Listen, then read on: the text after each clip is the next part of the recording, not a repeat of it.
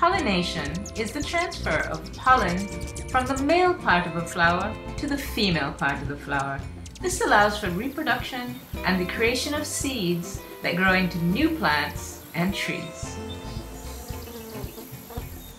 Most plants are pollinated by animals, mainly insects,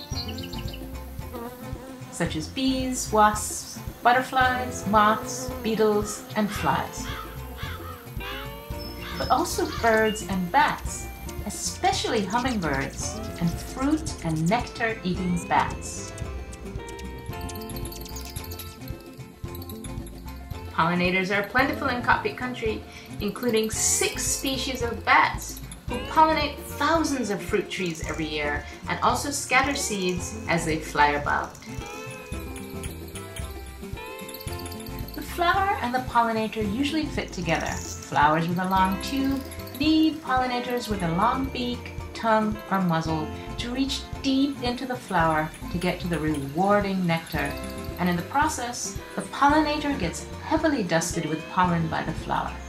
They then carry the pollen while they flit from flower to flower, ensuring healthy cross-fertilization and the maintenance of genetic diversity.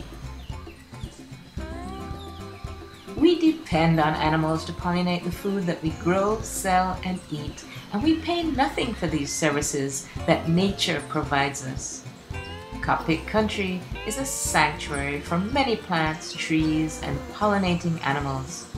If we protect Cockpit Country, we protect Jamaican food sources while maintaining the pleasures and health benefits of eating fresh local produce and the beauty and fascination that comes from our very own birds, bats, butterflies, and bees.